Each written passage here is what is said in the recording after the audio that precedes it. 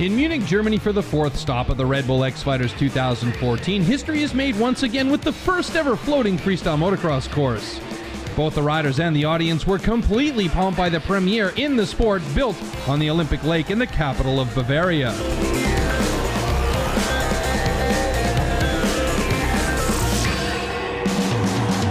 In an unexpected quarterfinal, local boy Luke Ackerman lined up against the reigning champ Thomas Pages.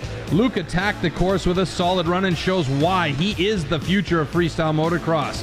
At just 17 years of age, he has found a groove he can definitely work with. Thomas, clearly feeling pressure of having to perform to stay in the hunt for a second title, made an uncharacteristic mistake on his spectacular bike flip, crashing from 10 meters.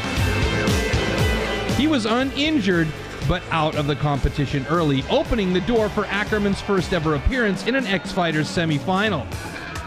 Luke definitely had the crowd on his side in his semifinal against Taka Higashino and performed admirably, however, was prone to what amounts to a case of the butterflies, taking some of his jumps a bit too quickly. Higashino, on the other hand, is a vet and knew he needed to be clean and consistent in his run. He brought down the house, eliminating the young gun with fantastic tricks, including his California roll.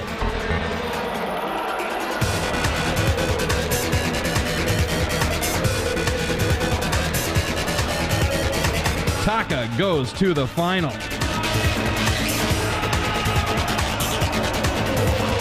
Thomas crashed, but I'm really sorry for it, but it's not my mistake. But anyway, I made it in fourth position, so I'm really happy. I trained so hard for it. Yeah, it was a great event.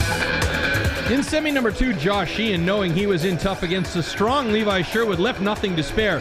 He brought all his big bangers, including the double backflip and a spectacularly stretched out double grab flip.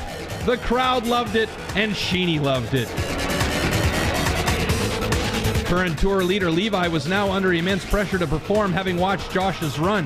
Make no mistake, Levi can roll, and he brought everything he had to the table, including his new flaming mullet and an amazing up-knack whip one hand, but the judges voted against him and Josh goes to the final. The final battle would be of similar riding styles. Balls to the wall, anything goes.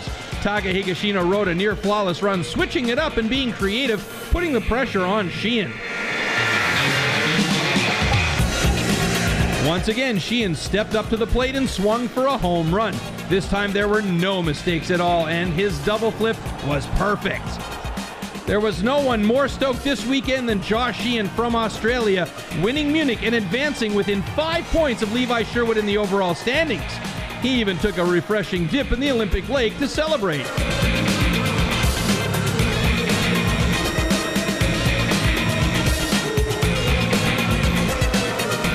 It's amazing. I haven't had a win for a while, and to win in front of you guys has been amazing. Thank you so much. With one event left in South Africa, the race for the title is tightening up. See you on the 23rd of August in Pretoria.